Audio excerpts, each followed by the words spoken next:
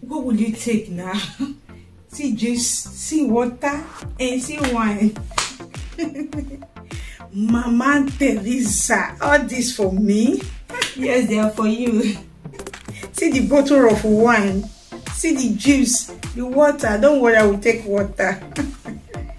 I'm here for a very important discussion. Yes.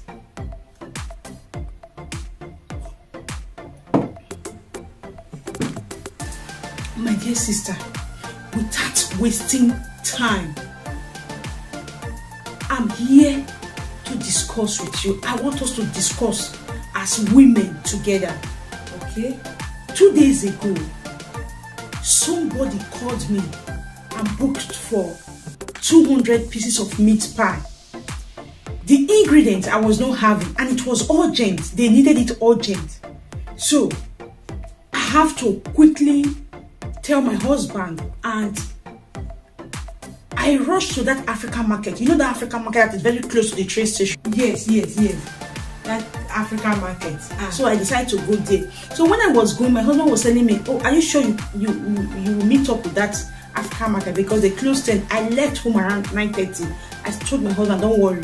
Yes, I will go. I will meet them. I will try." The way I drove on the roads, luckily for me, getting there, I met them. They were almost closing, but I met them. So after buying what I came for, as my usual practice, the tracks with me. You know they miss that one. Evangelism. I saw some men that were hanging beside the Africa store. So I decided to walk to them and share the word of God. Just give them the track. Lo and behold, I saw your husband among them. Papa Teresa, my husband. You saw him. I look at him very well. Hey, Papa Teresa. So I greeted them. So I just passed. I didn't ask him anything. But what surprised me most, he was still with his working clothes, his working shoes. I looked at it and said, at this time of the night, and the following day he'll be going to work. So I went home. When I got home, I told my husband, I said, I saw Papa Teresa today. I saw him. Look at the condition. Look at the way I saw. My husband was shocked. I said, at that time of the night, you meet Papa Teresa was still outside. I said, yes, so he was still having his clothes, his working clothes, his working shoes at that time of the night. So my husband was so shocked and said, no. The following day, my husband called your husband and he was asking your husband, he was talking to him. And your husband, he did not even argue, he did not lie. He said, yes, it's true. That these days, he finds peace outside. He prefers to be at work than to be at home. He prefers to be outside, moving from one place to the other, till you guys will sleep before he will come back home. So my husband asked him why. He said, you have made the home unbearable for him. He said, you have made the home like hell to him. He said, you are a very nagging woman, that everything he does, you complain. You complain that even when he eats a bowl of food, the way you will talk down him, the way you will talk to him, the food is as if you put your hand in him to take it off. He said he's not having rest of mind. He said so many things. You never see too many things that these days when he go and hang around like that, before he comes back, oh, you guys are slept. Sometimes you will not be sleeping, but most time the children have already slept. He said this is how he have been doing it for some time now. My husband was asking him, why didn't you tell me to see if I can come in? He said no, that's just he doesn't need a third party in his home. So that is why, my dear, he said so many things. Some are itching the ears. Some are itching the ears. And the way your husband was sounding, health-wise, it's not fine. Yes. He said now even his BP is now becoming high. The doctor is asking him, What is the problem? What are you doing? What are you thinking? That he could not tell the doctor tell him that what he's facing at home. My dear sister, that man, he never see. That is just the beginning. He said now, for some time you refuse to cook for him. You don't cook for him. Before he comes, you have already eaten, you and the children. Then he will just be picking whatever he can pick outside to eat. He said so many things. I cannot sit here now and tell you everything your husband said. He said so many things. I say, God. He said most time he doesn't see the children's he doesn't see them the weekend, but they live together.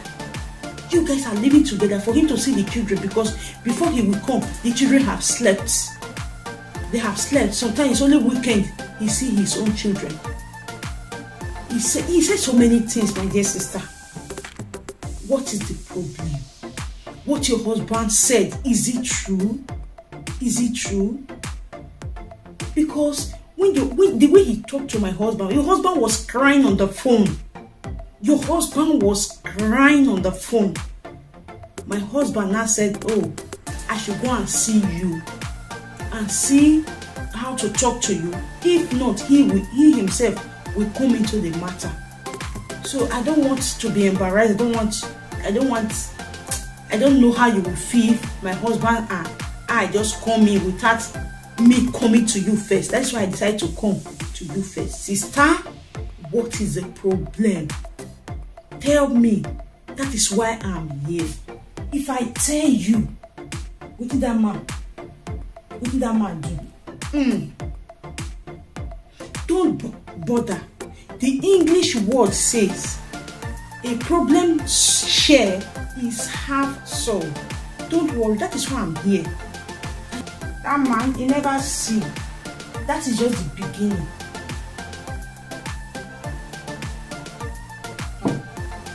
Tell me.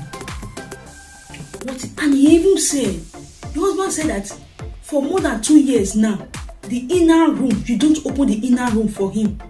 You know what I mean now? The husband and wife fellowship. He said you don't allow him to come to the inner room. You lock that place for more than 2 years now. After you had your last baby, you lock that place. No more fellowship for you and him. What is the problem? If I tell you what's in that man,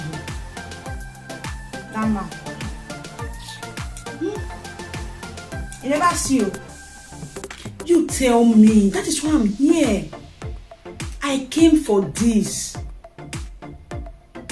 Because your husband is not fine. The way I saw him that day. The way I saw him. My sister, I don't want to predict war, but your husband's health is deteriorating. The way I see him, for him to tell my husband that his BP is high, the doctor, they are not giving him medications on how to control his BP. And he said all these things started after he got married to you. What is the problem? If I tell you, tell me, my dear sister. Tell me. You at least see me as your sister. As your sister. As your friend. Just be free. Talk to me. There are things when you harbor it in your heart. You harbor it in your heart. There are things you need to share. You need to share to release yourself. Yes. Please, I'm not. If you don't feel like sharing with me, don't share. If you are not convinced, if you don't feel like sharing it with me, don't share. But look for somebody. That's what I can say. Look for somebody you can confide in and share with that person. Please. No. It's not that I don't have confidence in you. It's not that. It's not that I don't trust you. No. If I don't even have that, I will not even sit down and be telling you that man. No, I will not even say anything. So, no, I know you now. And that man, what is it? What has he done? What has he done that is so big that even for you to voice it out is even heavy in your mouth? What has he done? Please tell me. Tell me. Because for your husband to be going from one place, how can your husband close 4:30 and 10 o'clock he's not yet home, and the night 10 o'clock and he closes 4:30 in the evening? Then before he will be coming back home 10:30, this time everybody has slept. What kind of life is that? What kind of life is that? And you will just find sleep, you will sleep, you will say he's coming. Or please speak to me, talk to me, please. Okay, let me tell you.